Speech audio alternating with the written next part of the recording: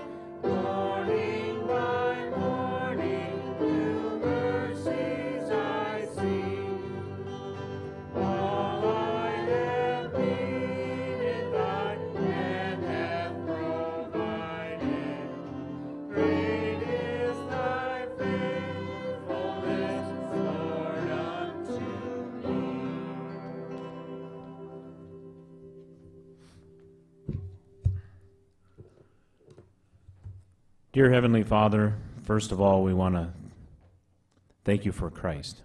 Thank you for sending your Son to die on the cross of Calvary in payment for our sins, and that only by believing in his death, burial, and resurrection we know we have eternal life, and we can't lose that. Please be with the Goebel family this morning when we learned of Cody's passing. Please just be with Carol and his dad and his stepdad and everybody involved there. Just be with them and give them some peace and some comfort in this time of grief. Please be with Tom and Barb Adams as they fight through some health issues and colds and sickness. Please be with Linda Baker. She is going to have surgery on Tuesday. Please guide the instruments and the doctor's hands as they perform the surgery. Please be with my dad Ron as he's continuing to heal from his leg, and just be with everyone here today and their families. With the weather being as it is, that you build a hedge of protection around them. In Jesus' name we pray. Amen. Did we have any birthdays this week? No birthdays. Anniversaries? None. If you would turn in your hymnal to page 275.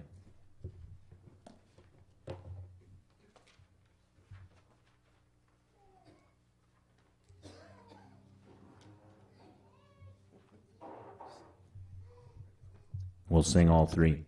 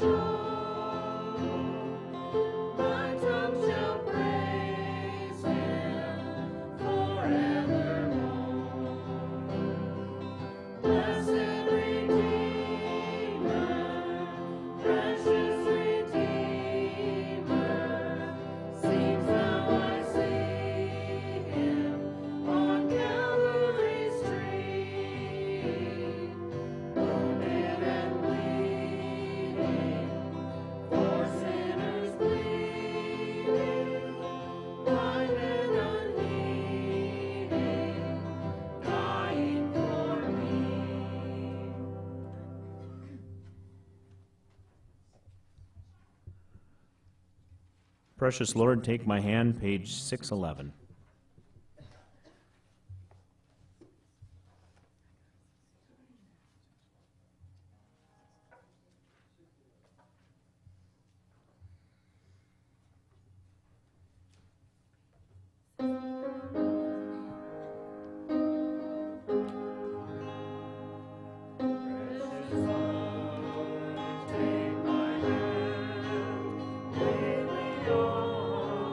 Help me stand.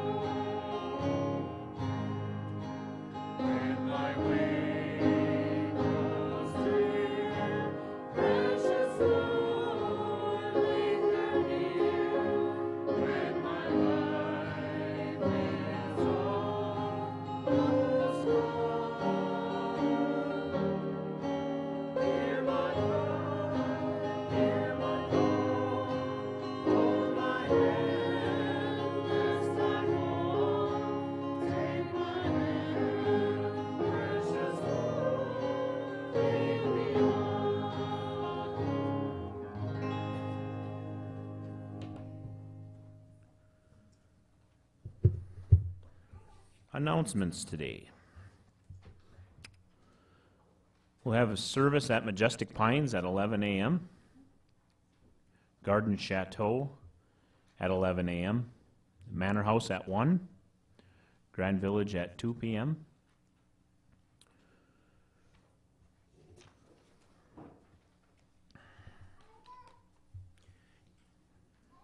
If you need a tithe receipt for 2017, you'll be able to get them from Ron.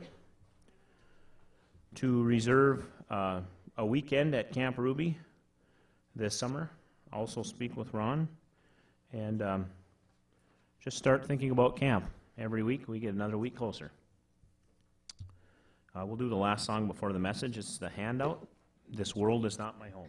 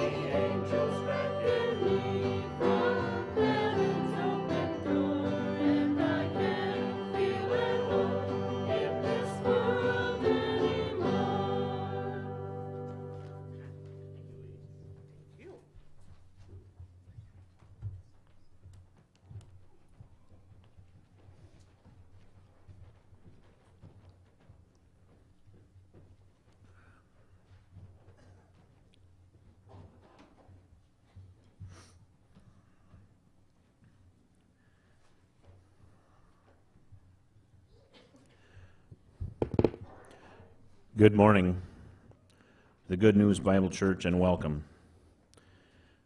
Today I'd like to address an issue, concern, and disagreement on what one must do to be saved. Also, how a person keeps their salvation. One does not need to be baptized to be saved. Baptism, definition. Baptism is the religious rite of sprinkling water onto a person's forehead or of immersion in water, which symbolizes purification or regeneration and admission to the Christian church. In many denominations, baptism is performed on young children and is accompanied by name-giving. Synonyms for baptism are christening and naming of the child. Sin requires a perfect, pure, sinless blood payment, which is not found in baptism. If you would turn over to 1 Corinthians 1:17.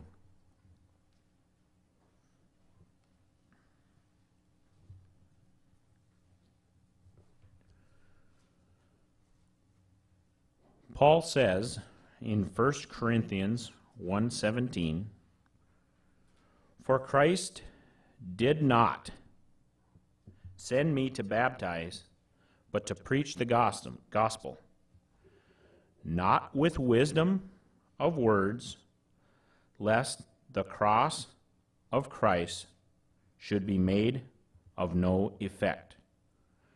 For the message of the cross is foolishness to those who are perishing, but to us who are being saved it is the power of God. For it is written, I will destroy the wisdom of the wise, and bring to nothing the understanding of the prudent." The definition of prudent is wise, judicious, and shrewd.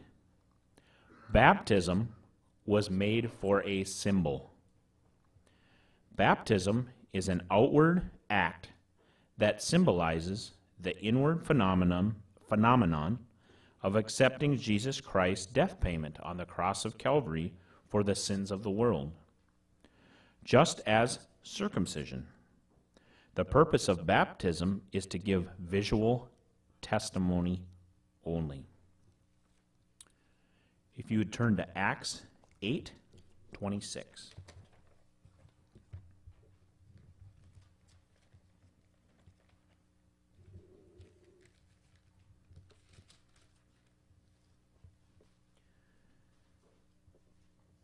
Acts 8:26. Now an angel of the Lord spoke to Philip, saying, Arise and go toward the south, along the road which goes down from Jerusalem to Gaza, and this is desert. So he arose and went, and behold, a man of Ethiopia, a eunuch of great authority, under Candace, the queen of the Ethiopians, who had charge of all her treasury and had come to Jerusalem to worship, was returning. And sitting in his chariot, he was reading Isaiah the prophet. Then the Spirit said to Philip, Go near and overtake this chariot. So Philip ran to him and heard him reading the prophet Isaiah, and said, Do you understand what you are reading? And he said, How can I, unless someone guides me? And he asked Philip to come up and sit with him. The place in the scripture which he read was this: He was led as a sheep to the slaughter, and as a lamb before its shearer is silent, so he opened not his mouth. In his humiliation his justice was taken away. And who will declare his generation? For his life is taken from the earth. So the eunuch, in 34, answered Philip and said, I ask of you, of whom does the prophet say this? Of himself or of some other man? Then Philip opened his mouth and beginning at this scripture, preached Jesus to him. Now as they went down the road, they came to some water. And the eunuch said, See, here is water. What hinders me from being baptized? Then Philip said, If you believe with all your heart. Now, you have to realize in those days, They thought the heart was the center of the body. The heart was actually what did the thinking. But your mind is what does the thinking. So if you believe with your mind, you may. And he answered and said, I believe that Jesus Christ is the Son of God. So he commanded the chariot to stand still, and both Philip and the eunuch went down into the water, and he baptized him. Belief on what Jesus Christ has done for you, his death, his burial, and resurrection, and then if you so choose, baptism as a symbol. Now when they came up out of the water, the Spirit of the Lord caught Philip away, so that the eunuch saw him no more, and he went on his way rejoicing.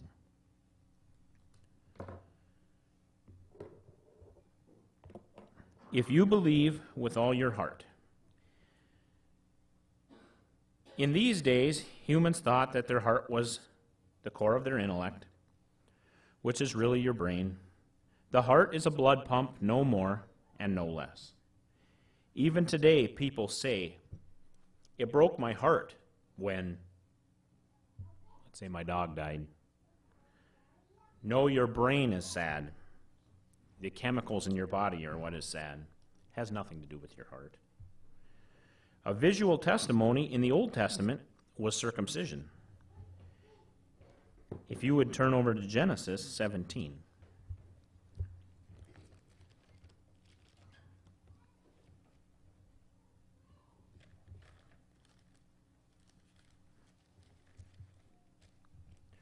Genesis 17:10.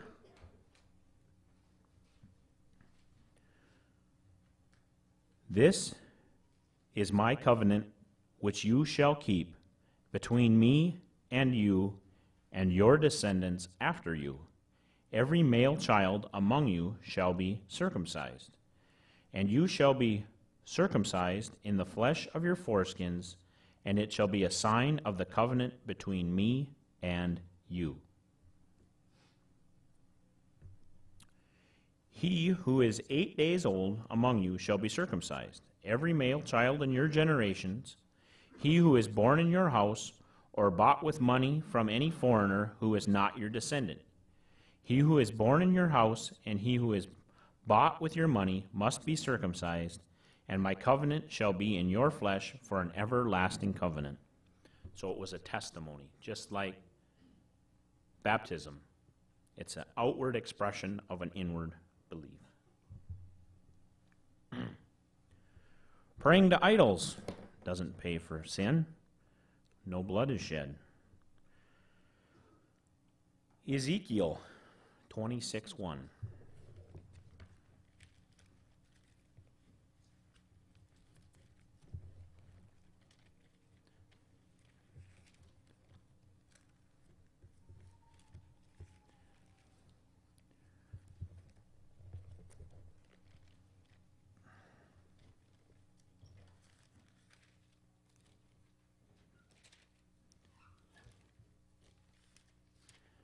Ezekiel 26:1.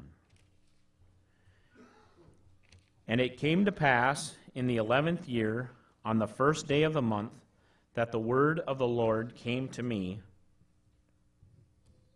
saying, Son of man, Ezekiel, a priest and a prophet, speaks of idols as they are a stumbling block not to be worshipped, how they cause a separation of true belief. Ezekiel 20:24.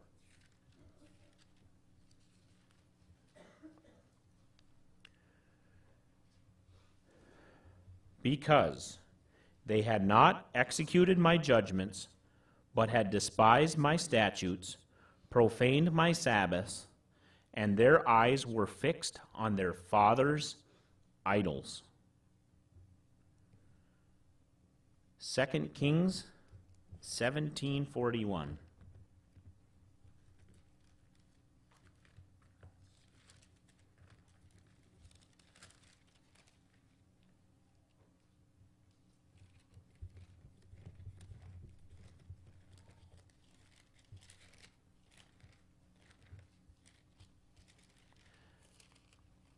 2 Kings 17:41. So these nations feared the Lord, yet they served their carved images. Also their children and their children's children have continued doing as their fathers did, even to this day. So if a little bit of anything gets in the gospel and perverts it, baptism, praying to idols, circumcision, which isn't for today, people will continue to think that that is the gospel and that can get you saved, and it's not true. So these nations feared the Lord, yet served their carved images, also their children and their children's children, and they have continued to this day. So it just continues. 2 Kings 17:12 says, For they served their idols, of which the Lord had said to them, You shall not do this thing. So the Lord had commanded not to do this, but they did. And they condemned all of their generations, future generations, to hell. Exodus 20.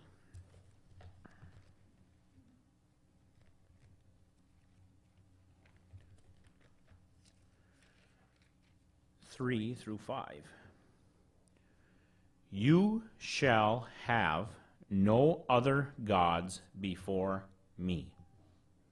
You shall not make for yourself a carved image, any likeness of anything that is in heaven above, or that is in the earth beneath, or that is in the water underneath, under the earth. You shall not bow down to them, nor serve them. For I am the Lord your God, am a jealous God, visiting the iniquities of the fathers upon the children to the third and the fourth generation of those who hate me, but showing mercy to thousands, to those who love me and keep my commandments. So he's just letting them know that if you bow down to an idol, you're going to hell. You've not accepted Jesus Christ as your Savior, his death, his burial, and his resurrection.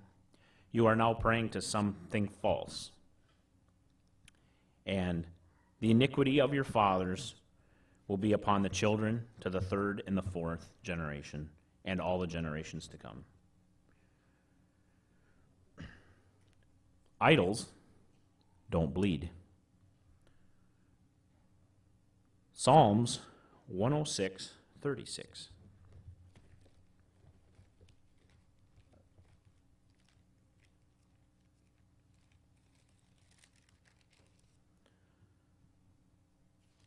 Psalms 106:36. They served their idols, which became a snare to them. I've never been caught in a snare, but I've seen a few things that have. A snare, you can't get out of. The tighter and tighter you pull on it, it pulls on you until you're hung up. So they serve their idols, and they become a snare they can't get out of. Revelations 9:20.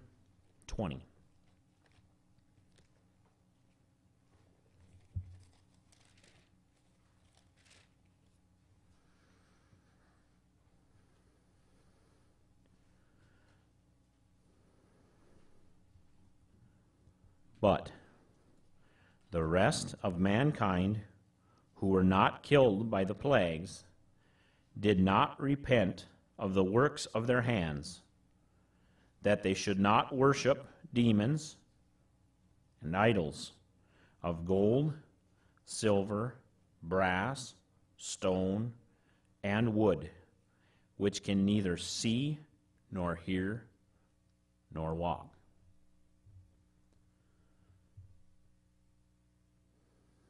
So some will not let go of their idols.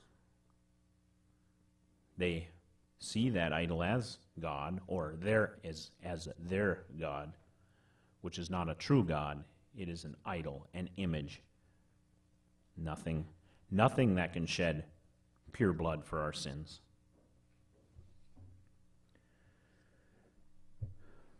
Another way people say they get to heaven is by Mary worship. Mary worship basically is an idol.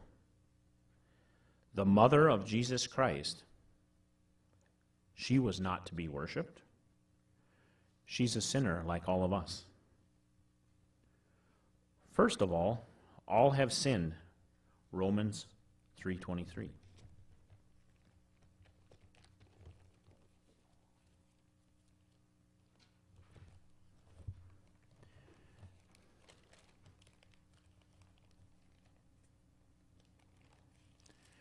Romans 3:23. For all have sinned. It doesn't say many. It doesn't say a few. It doesn't say everyone but a couple. It says all. For all have sinned and fall short of the glory of God. Mary included. Romans 5:12. In Romans 5:12, the book says, the Word of God says, therefore, just as through one man sin entered the world, and death through sin, and thus death spread to all men, because all sinned. All.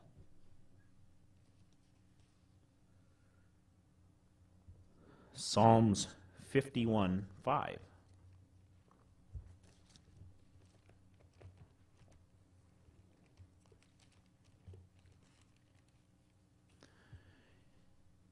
Psalms 51:5.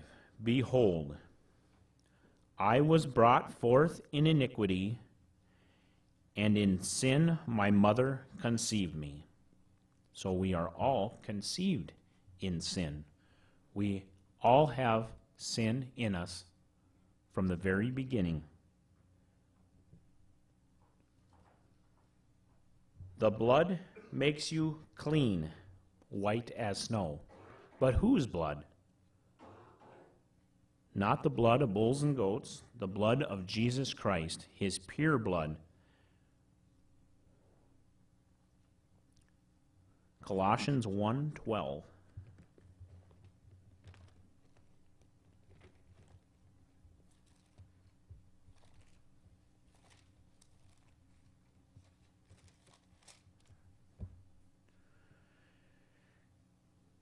Giving thanks to the Father, who has qualified us to be partakers of the inheritance of the saints in the light. He has delivered us from the power of darkness and conveyed us into the kingdom of the Son of his love, in whom we have redemption through his blood, the forgiveness of sin. Not through idols, not through baptism, not through Mary worship. Over in the book of Luke 1:46.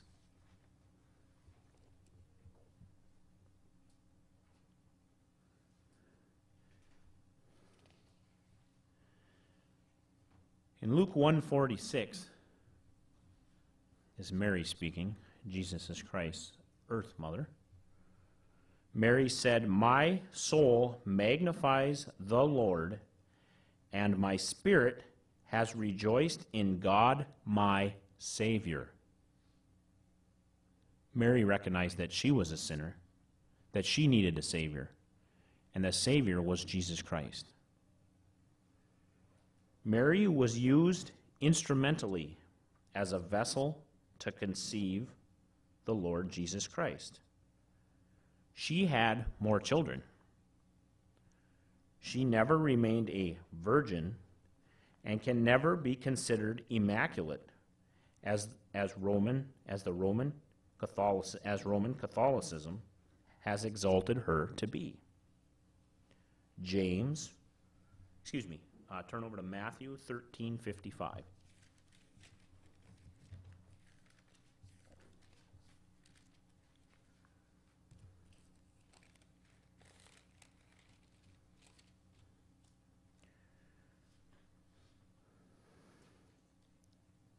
Is this not the carpenter's son? They're talking about Jesus Christ. Is this not the carpenter's son? Is not his mother called Mary? And his brothers, James, Joseph, Simon, and Judas? And his sisters, are they not all with us? Where then did this man get all these things? So they were offended at him. But Jesus said to them, a prophet is not without honor except in his own country and in his own house. Now he did not do many mighty works there because of their unbelief. Mary is not mediatrix. Mediatrix refers to the intercessory role of the Blessed Virgin Mary as a mediator in the redemption by her Son, Jesus Christ, and that he bestows grace through her. Scripture tells us whom our intercessor is between us and God the Father. It is Jesus Christ. Mary cannot shed pure blood because she herself is a sinner. Others might say they've taken communion, and communion will save you. Communion does not cleanse or heal.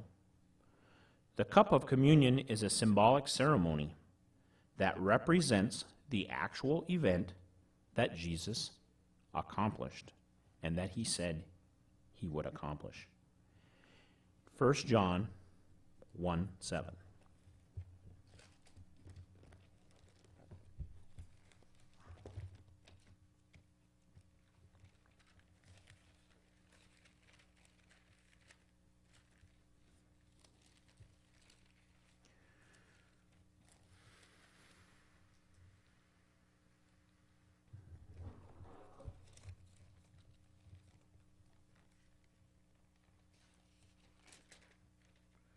First John 1:7. But if we walk in the light as he is in the light, we have fellowship with one another, and the blood of Jesus Christ, his Son, cleanses us from all sin. If communion saves us, we would never see the grave. We could just take communion and live forever. We die because we aren't cured physically from our common sickness of sin that is in us. If we add anything to the gospel, we have distorted it. The Greek word for communion is koinonia, which means fellowship. Luke 22:19.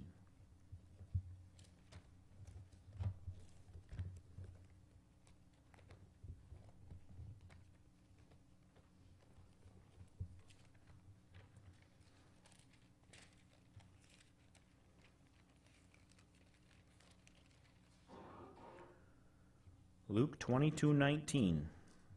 And he took bread, gave thanks, and broke it, and gave it to them, saying, This is my body, which is given for you. Do this in remembrance of me. Every time I pass a cemetery and see Jesus still hanging on the cross, I feel sorrowful. Why do I feel sorrowful? Because Jesus Christ isn't hanging on the cross any longer. If he was still hanging on the cross, that would mean that his Father, God the Father in heaven, was not satisfied with his payment for sin, and that we would all have to do something in addition to believe in his death, his burial, and his resurrection. He is risen, showing us the payment for sin has been paid in full. Matthew 28:6.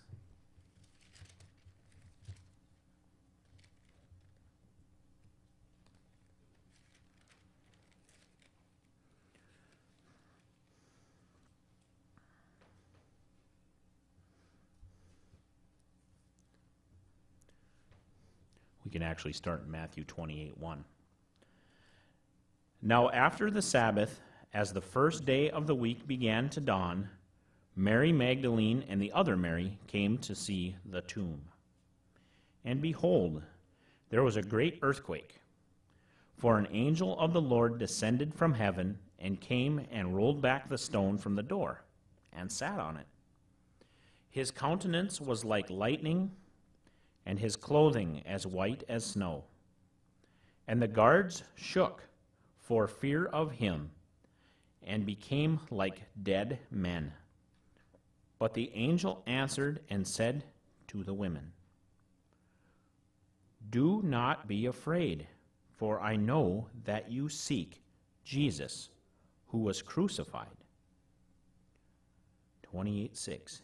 He is not here, for he is risen. As he said, come see the place where the Lord lay. And go quickly and tell his disciples that he is risen from the dead, and indeed he is going before you into Galilee. There you will see him. Behold, I have told you. So they went out quickly from the tomb with fear and great joy, and ran to bring his disciples word. And as they went to tell his disciples, behold, Jesus met them, saying, "Rejoice." So they came and held him by the feet and worshipped him. And Jesus said to them, "Do not be afraid. Go and tell my brethren to go to Galilee, and there they will see me." The only way to get to heaven is by believing in the death, burial, and resurrection of Jesus Christ. It's all about his death payment for sin, his perfect blood payment, his sinless blood payment. It is not about baptism or idols or Mary worship or communion. It is about his blood payment on the cross of Calvary, his death, his burial, and his resurrection. And lastly, in Isaiah 53:5.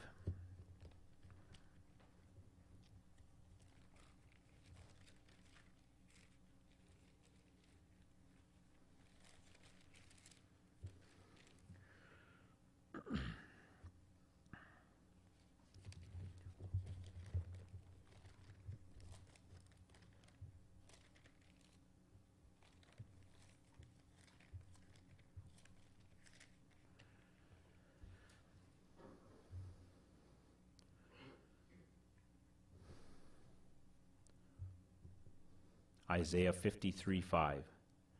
But he was wounded for our transgressions, ours, the whole world's transgressions. He was bruised for our iniquities. The chastisement for our peace was upon him, and by his stripes we are healed. His stripes. Nothing we could do, but by his stripes.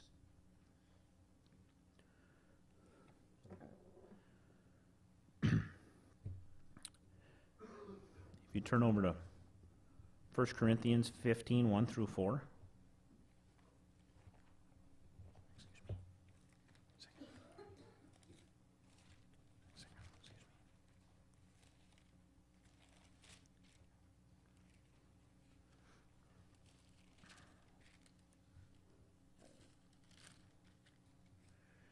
Remember, we had spoke before about perverting the gospel, adding anything to the gospel, praying to idols, or Mary worship, or baptism, or taking communion.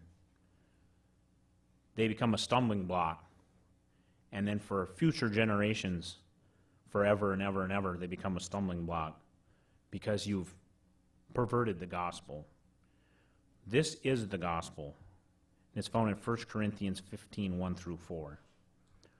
Moreover, brethren, I declare to you the gospel, which I preached to you, which also you received, and in which you stand, by which also you are saved, if you hold fast the word which I preached to you, unless you believed in vain. For I delivered to you first of all that which I also received, that Christ died for our sins, according to the Scriptures, and that he was buried, and that he rose again the third day, according to the Scriptures. He died for us. By his stripes we are healed, and he raised again and sits at the right hand of the Father in heaven as our intercessor, the only intercessor between us and God the Father. Dear Heavenly Father, we want to thank you that you sent your Son to shed his perfect, pure blood on the cross of Calvary, and that all we have to do, the only thing we can do to be in heaven with you, is to believe in his death, his burial, and his resurrection, and not through anything else. No communion, baptism, Mary worship, idol worship can get us to heaven. It is you and you only, your death, burial, and resurrection, and the belief that we have, the faith that we have in what you've done, and only in what you've done, that seals us the minute we believe, and that we will see you someday in heaven. Please be with everyone here today as they travel. Please be with the Goebel family as they've suffered a terrible loss, and please just wrap your arms around them and give them a hedge of protection. Build one around their family, and if they have any griefs, just let them bring it to you, and you will take care of them. In Jesus' name we pray. Amen.